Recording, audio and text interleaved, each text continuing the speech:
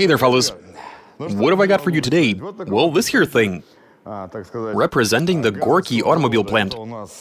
This right here is a GAZ 31105, which means it has a few benefits that might turn out to be useful in the build that we're looking to put together, in that it's wide.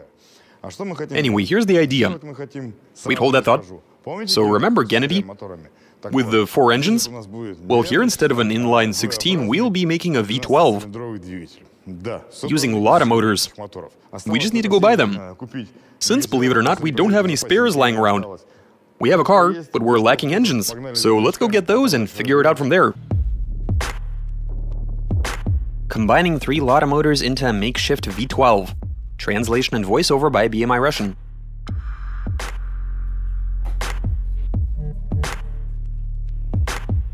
Alright fellas, so in order to make all of this a reality, we've gone out and purchased 3 of these wonderful bulletproof engines.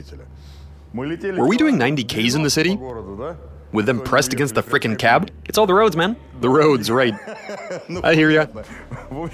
So the engines, we bought these without any accessories, but we have all of them anyway. And we might need to modify some things here and there, so... though I really doubt it. We'll see how it comes together as we go. But for now, let's unload them, have a closer look, and show you what's up.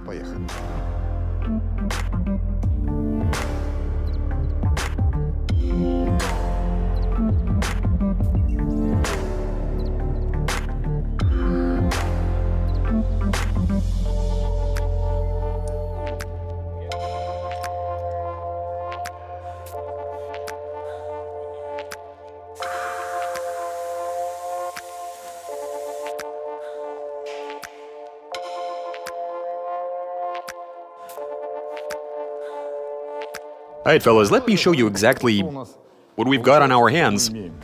These engines that we sourced, we gave them a clean, had a closer look. Now we know what's what. From looking at them, we can tell that they'll 100% be functional. Though it's not like they have any options other than starting and running. So 107%. Working on these is sort of our thing. Okay, so we have a car and everything else, but there is a certain nuance to discuss. We were looking to put together a V12, but as a matter of fact, that's a V12 between 3 different engines. Each of these Lada motors has a total of 4 cylinders, and after a bit of consideration, it seems as if we'll be putting together not so much a V12.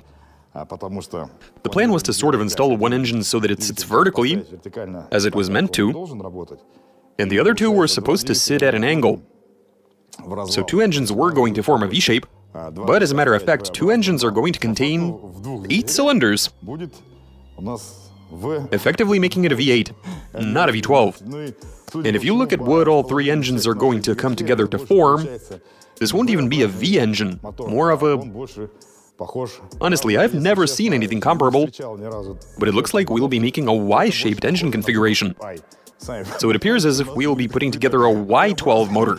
I mean, for all intents and purposes, we'll still be labeling it a V12, since that was the plan from the very beginning. In any case, when you've got the engines sitting in that sort of Y configuration, the thing is, we do have a few ideas on how to combine the torque from all of these engines. Since, as I'm sure you remember, Gennady, as the people decided to call him, with all of those engines being welded together at the crankshaft into a sort of singular, long-ass, straight-as-an-arrow inline 16. Yeah, we had an inline 16 going in that thing. But that's not how it's gonna work this time. Here, in order to take these engines and assemble them into a Y shape, this already implies certain difficulties, which, to be honest, is something that we prefer to avoid.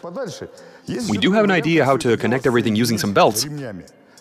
The benefits are obvious. First off, it's not going to be as noisy. Second, I gather it won't be as safe. Third, it slightly simplifies the process. Correction, it greatly simplifies the process. Since in order to make a connection based on belts, what do we need to do again? Correct, machine 3 pulleys. Now, as I'm sure you realize, connecting 3 of them Connecting 3 engines using a belt mechanism is way easier. Yeah, it'll just be much simpler. One of those engines will be the primary unit, with gearbox and the clutch attached to it. Then you've got the driveline going all the way to the rear axle, but then you also have 2 additional supplementary motors forming a V-shape. And with the help of those belts, we'll connect them to the primary engine sitting in the middle. The other argument for connecting all of them using belts would be, well, in my opinion, which has been proven through practice, this'll definitely be the safer option. Also, if it so happens that they begin to slip, we can always, adjust the tension on the belts and be good to go. If some sort of vibrations or gyrations occur while running gears, avoiding that sort of scenario when the vibration leads to teeth binding would be just so much more complicated. It'll just be an unnecessary headache.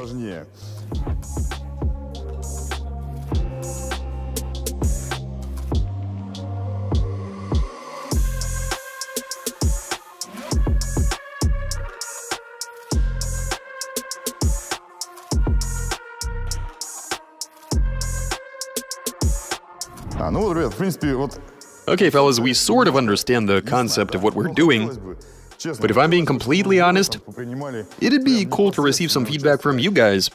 We do read through the various comments that people leave us, so maybe if anybody has some ideas as to how exactly you can even join these engines together in the first place, we'd love to hear them. Some thoughts on how to get them to work together, so that they can all successfully transfer their full torque and horsepower to the rear wheels to make this into a really fast car. Now I get it, this isn't really the Garage 54 way, in that we didn't blow anything up today, but this sort of thing really does require a bit of thinking. So perhaps you have some ideas as to how these engines can be connected. It'd be a really cool read, honestly. I mean, maybe there's something that we missed here. I did already explain how this can be ghetto-rigged. Then again, it is actually somewhat elaborate. Well, no matter what happens, this should still be pretty interesting. I'll be waiting for your comments, fellas. But for now, that's all I've got. So watch us, subscribe, send in your suggestions and comments. Seriously, I'd love to read them. Give us a big thumbs up. Alright, catch you later. Just a quick reminder for you that we've released a really cool game for mobile devices. Our game mirrors the life of our very own Garage 54. Hire a crew, purchase equipment for repairing cars, film videos, and grow your YouTube fanbase. Buy yourself cars and modify them in true Garage 54 fashion, and then enter them into a race. Basically, we've made an excellent simulation of our experiences for you to immerse yourself into. Go ahead and hit the link in the description, download our game, and see you on the racetrack.